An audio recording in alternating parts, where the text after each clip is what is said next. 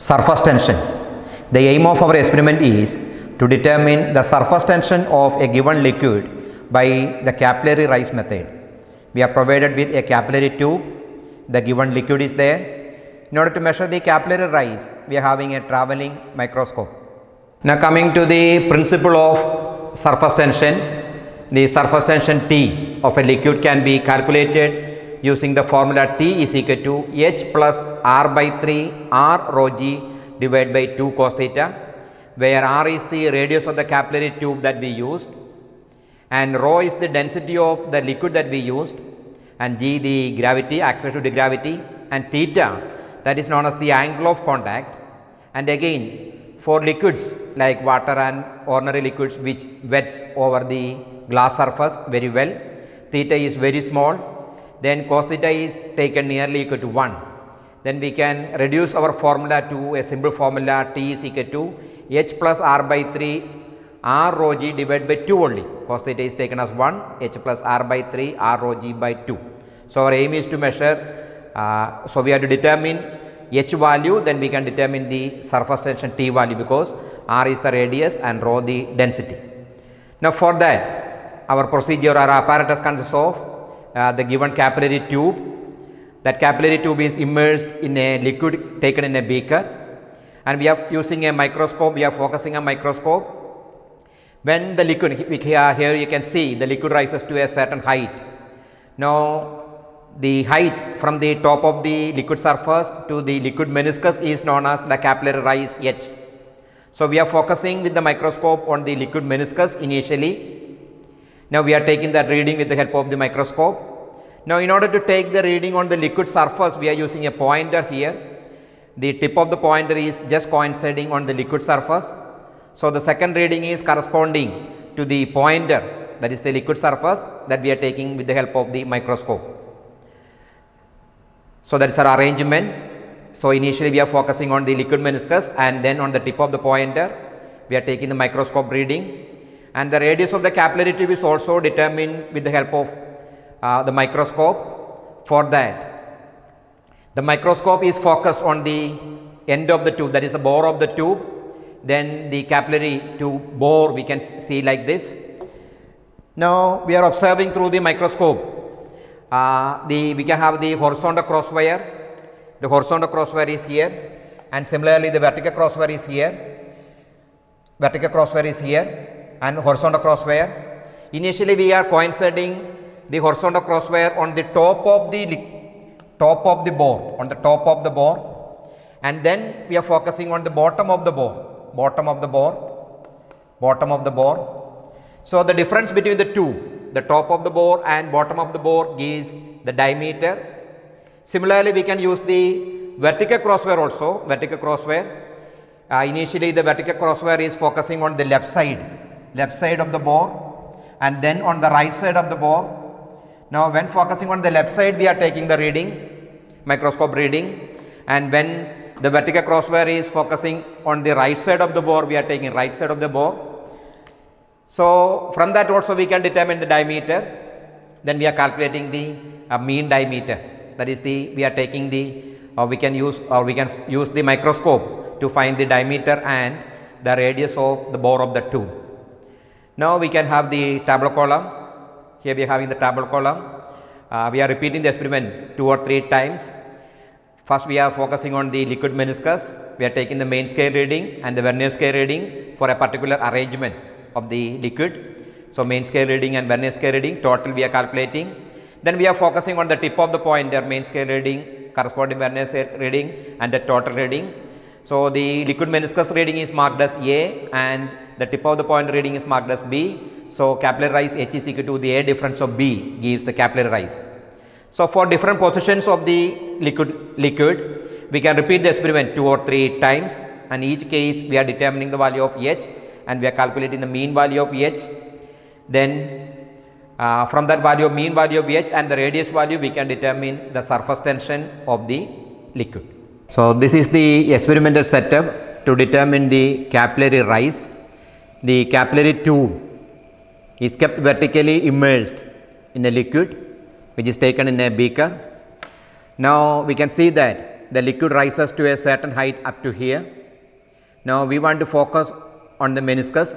Now with the help of the microscope, we are focusing on the liquid meniscus initially, so that the horizontal crosswire of the microscope coincides with the liquid meniscus. We are taking the main scale and vernier scale reading here. Then we are taking the reading on the tip of the pointer. So initially now it is focused on the liquid meniscus. Here we can take the main scale reading and the vernier scale reading. So while observing, here I am getting the coinciding main scale reading as 9.85. Then the vernier is coinciding, the 10th division is coinciding, so the vernier scale reading is 10.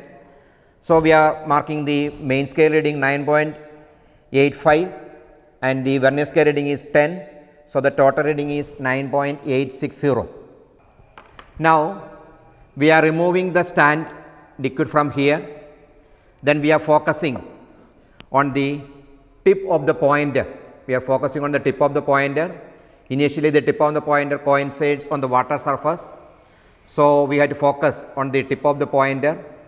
Now with the help of the microscope, we are focusing on the tip of the pointer. Now the microscope is arranged.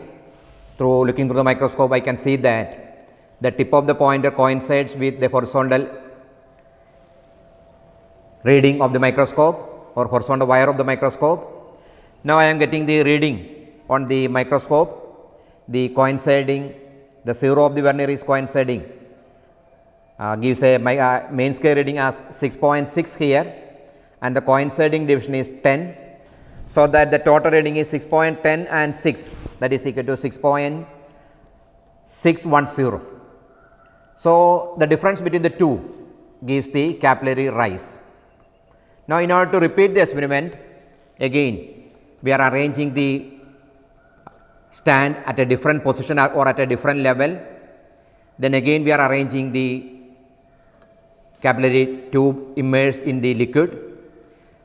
Then the height of the pointer is changed. We can change the height of the pointer.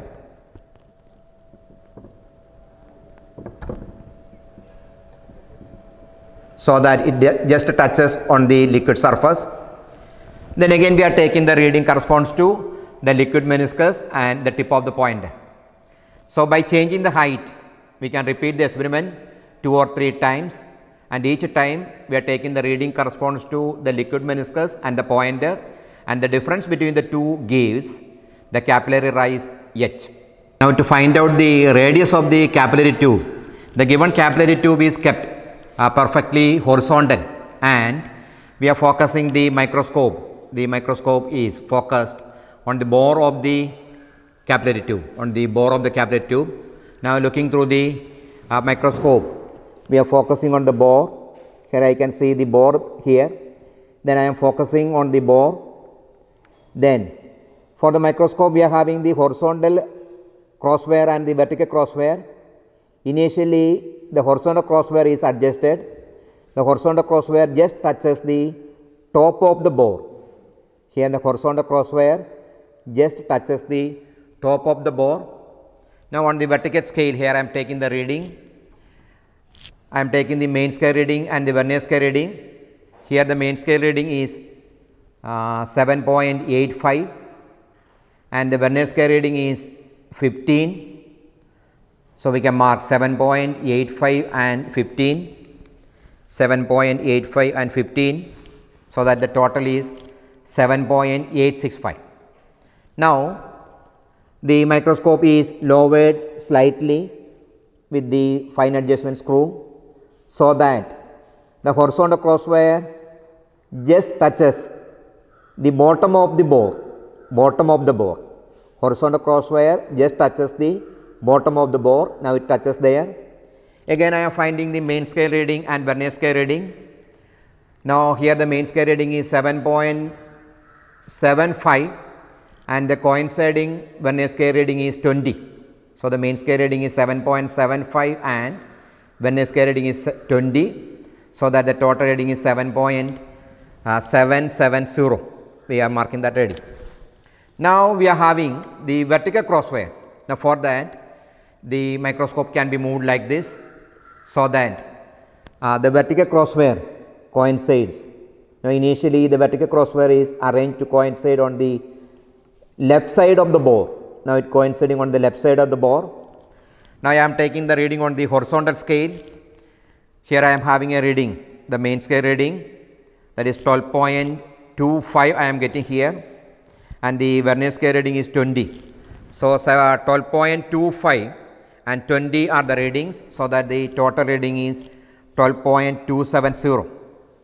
Now, looking through the microscope, the screw of the horizontal scale is arranged such that the vertical crosswire coincides or passes through or just touches the right side of the bore.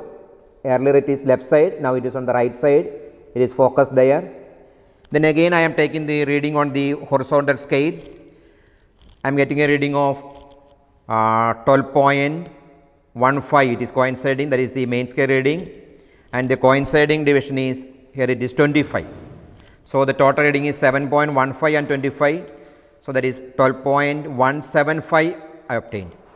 So, I have obtained the reading corresponds to the left side and right side. Similarly, top and bottom readings we obtained. Now, for the given microscope, the value of one main scale reading is 0.05 centimeter. That means 1 centimeter of the microscope scale is divided into 20. So, each division is having a value of 0.05 centimeter, and the vernier is having a total number of divisions 50. So, least count is value of one main scale division divided by number of divisions, that is 0.05 divided by 50, that we obtain 0.001 centimeter. So, always the total reading is main scale reading plus vernier scale reading into least count. Now, for the measurement of the capillary rise, our observations are here. Initially, when the liquid is arranged at a certain position, we obtain the main scale reading as 9.85 and the vernier scale reading as 15. So, the total is 9.865. Then, for the tip of the pointer, I got the reading 6.6 and 10 as the main scale and vernier scale reading, and the total is 6.610. So, this is the reading A, 9.865, reading corresponds to liquid meniscus, and the reading B, the reading corresponds to the pointer is 6.610. Then A difference of B gives the value of capillary rise, that I obtained 3.255. Now, the liquid arrangement is changed, the liquid is kept in a different height using the stand. Then my readings are changed, the liquid meniscus reading and the tip of the pointer reading changed. Again I calculated the value of the height, again I got 3.205.